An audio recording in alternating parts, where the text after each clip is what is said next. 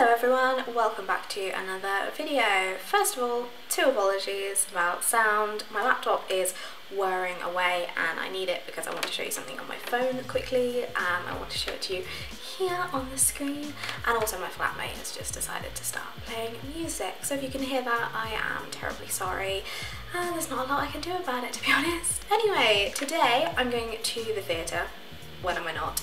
And I just wanted to show you something quickly because TodayTix, which is an app that I'm always going on about, they've actually just gone through a recent rebrand. So I wanted to just show you through the rebrand a little bit, and I'm obviously getting my tickets for tonight on the app right now. Yes, I do have a category that is just called Stagey. Don't judge me. So as you might be able to tell immediately, the visuals of the app have changed. They've changed their logo and I think it looks quite snazzy. Also looks a bit hospital themed, but we'll allow it. It looks cool, let's be real. This I love. So I think all of these are like stagey people, kind of celebrity-esque, and it just looks so cool. So obviously I'm on London because I'm in London, but you can change it by clicking the bit at the top, and then you can see it's got all the different cities that they are in, which is amazing. So no other UK cities just yet, but I don't know, maybe that's in the pipeline. That would be quite cool. So at the top they have a few different options. You can have a little swipe through and it'll give you suggestions of like articles to read with different show options, and then obviously, yeah, you've got the different shows. Sorry, I'm looking down a lot because I'm looking at my phone.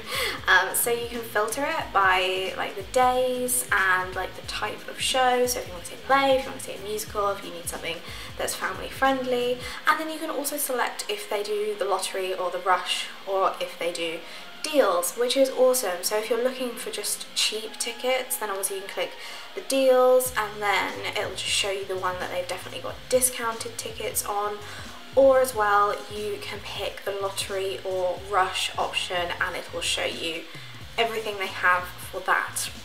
Another thing that I'm really enjoying about well, they had it before, but this most recent update is the fact that you can have your own list. So the shows that you want to book, and it's just so easy to obviously just click on that and think, right, I need to book this, I need to book that. So as you can see, this is what I've got coming up. So I've booked to see the Addams Family at the New Wimbledon Theatre with TodayTix. I'm going to book Nell Gwynn in a minute, and then Annie's coming up, and I really want to see Matilda and Kinky Boots again. So that's what's on my list, and yeah, it's just so good.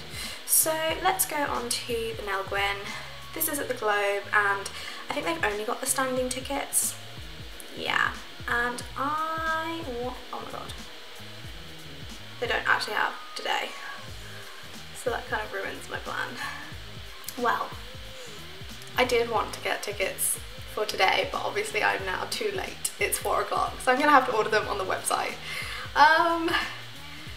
This is awkward, guys. Anyway, I should have booked this earlier, but I wanted to like set this up nicely to film, but it's fine, it's fine. So I'll have to sort that out now. I can't believe that is so funny. But anyway, I just wanted to show you guys the new update to the app. And also it used to be that you could only book them like 7 days in advance. You can now book, I believe, 30 days in advance. I don't know if it's for all shows or just a few of them, but you know, that's a cool thing, so you can book things via the app a little bit further in advance. And as always, if it's your first time using the app and you want to get £10 off your order, you can use my code here and get £10 off. Making theatre cheaper, that's what I'm doing for you guys, or trying to do. Anyway, I need to sort this ticket out and carry on with the rest of the vlog, so I'll see you in a bit.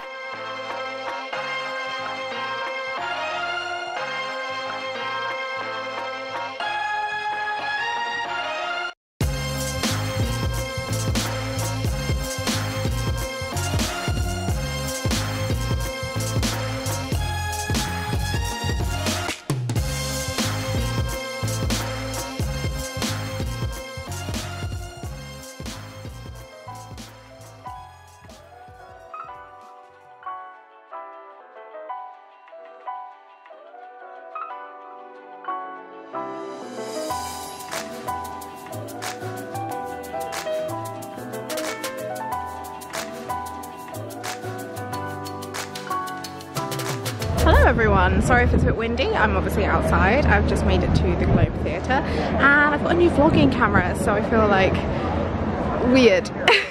But it's a beautiful setting. Obviously I'm on the South Bank. Can you see? Yeah, there is St. Paul's Cathedral. Yeah, I said that right. Nice bit of lens flare as well, I'm enjoying that. So anyway, I'm outside the Globe Theatre. As you would have heard from my spiel earlier, I was going to book my ticket on TodayTix and then realised I was far too late. So I had to just book it direct through the Globe's website. That's fine, I need to go pick it up now and then go in.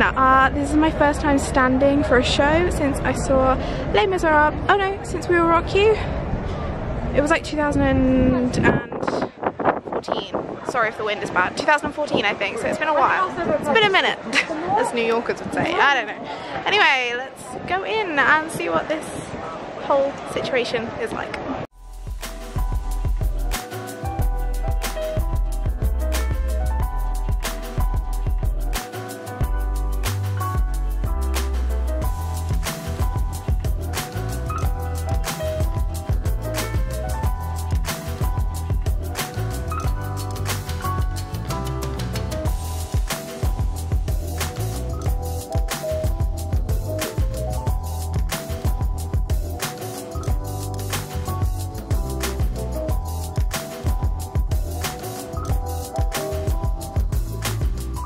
So it's the interval of Nell Gwynn now, and this is such a beautiful sunset behind me. Let's see if the camera will pick up on this.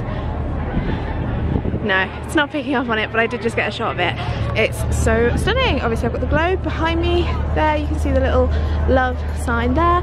I'm really enjoying this so far. I'm not really loving the standing room experience. As I said, the last time I stood for a show was either Les Mis or We Will Rock You, and that was a couple of years ago, and I just forget how painful it is. And even, at least with those shows, they were in like the upper circle, so you were angled, like you could see down, whereas this, obviously it's just heads in front of me, and there are some people around me that just don't care for personal space, like they don't give a crap that, like, I need some room to breathe. And there's some people on their phones, which is really annoying. I'm like, why would you come to Shakespeare's Globe and just be on your phone? Why? So yeah, apart from that, I am actually really enjoying it. Laura Pitt-Pulford is just amazing. I love her. She is so good. And I just popped to a Starbucks in the interval because there was like queues in the bar, queues for the toilets, and I thought I'm gonna be savvy, I'm gonna run across that Starbucks, use their toilets, and grab a bite to eat because I'm a bit peckish. And now I'm gonna eat this chocolate muffin and enjoy a beautiful sunset.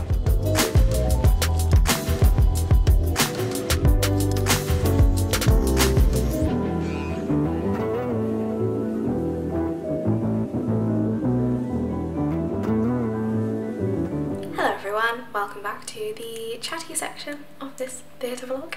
So, as you would have been able to tell, I went to see Nell Gwynn at the Globe Theatre yesterday, and I had a standing ticket because they are the cheapest, obviously, at £5, and then there's like a £2 booking fee, so £2.50 booking fee, so it comes to £7.50 altogether. That's not bad for a standing ticket though. I paid £12.50 to stand at Les Mis, and I think I paid like £33 to stand at We Will Rock You, but that's only because it was the final performance in the West End, so that was definitely worth it.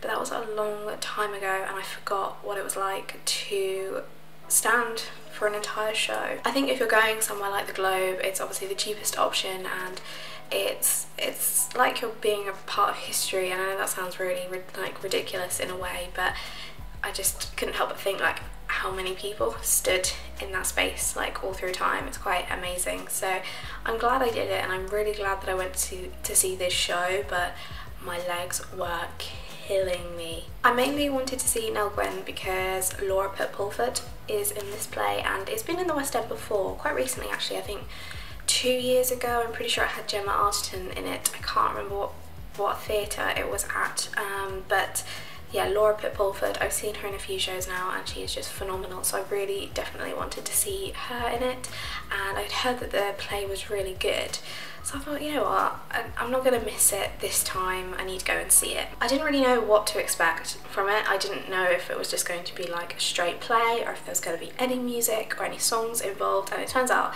that there was, and I really enjoyed that aspect of it because I love musicals, so if there are musical numbers in plays, that makes me really happy. Not only that, but I really enjoy the story of Nell Gwynn. I was just doing a bit of looking up about it, and it's just amazing that obviously it's a true story, it's what actually happened, and she's such a feisty character, and I love that. I love really, like it's described in the play, female characters that are actually real. They're not just very, what's the word, like two-dimensional. There's a lot of depth to them, and you definitely have that in the character of Nell Gwynn, because she's so feisty, and she isn't like washy, like she sticks up for what she wants and believes in, and I just really admired that, and I think Laura Pitpulford played that perfectly. The one shame about being standing room at the Globe, I got in there about, I feel like I got there at 7:15 that I actually went into the theatre, and there are like posts towards the back of where the seating then begins. I thought, I'm going to be clever, I'm going to stay by this post, and then I can lean against something during the show, and then it won't be like as painful to stand throughout the duration of it. And then obviously really tall people came and stood in front of me, and that was really frustrating. So I didn't have the best view throughout all of the show, which kind of dampened my experience of it in a way. So I think if you're going to the Globe and it's a show that you're really desperate to see and you just want a good view throughout, I think it is worth paying a little bit more to actually have a seat and just know that you're going to be able to see everything, because there are some bits that I just couldn't see because there were heads in the way. Also, I was quite surprised at the lack of theatre etiquette in some moments of, especially Act 1. There were about 3 or 4 people near me there was a girl near me that was just checking, like scrolling through Instagram during the show, and this was like 10 or 15 minutes into the show, not even at the very start.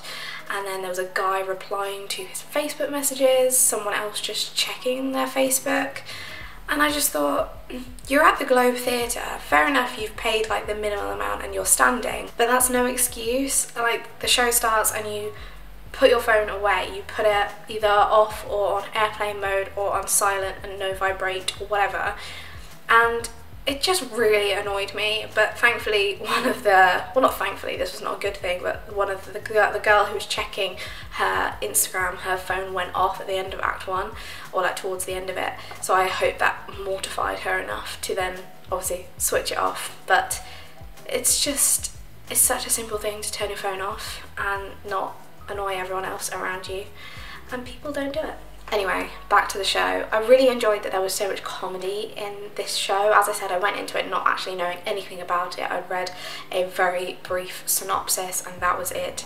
So the comedy aspect of it was something that I wasn't really expecting, and I was really glad to see, especially in the characters of Edward, I can't say the surname, Kynaston, yeah, that sounds right, Edward Kynaston, played by Esh Aladi, and he was just so funny, because obviously back then in the theatre, men played the female roles, and he was one of the guys that would play a female role, and so for the most of the play, he was walking around with like a linen bra on, or a linen boobs essentially, and it was just so funny. His entire performance was hysterical, like it was amazing. It was just really refreshing to have that funny character like throughout the entire show. Like, he didn't just have a couple of funny moments, but like his character was the comic relief, so I really enjoyed that. The guy who played the king, Ben Wrighton, he was really perfect for it. He had that sort of like smarm of being royalty and his whole attitude. Just the whole cast were really good,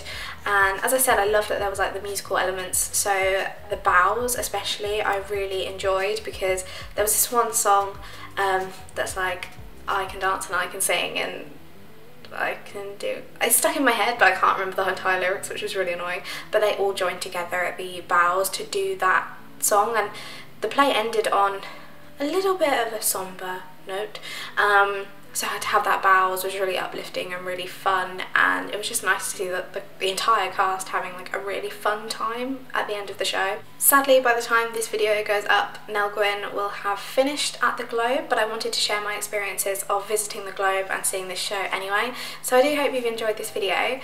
Do let me know in the comments below if you've been to visit the Globe, or if you've seen this production of Nell Gwynn or the previous ones. I feel like it's been on a couple of times in the last 5 years. and I've just entirely missed it. So yeah, let me know if you've been to see it. If you've enjoyed this video, please do give it a thumbs up and subscribe to my channel if you haven't already and you'd like to see more of me in the future, and I will see you very soon. Bye!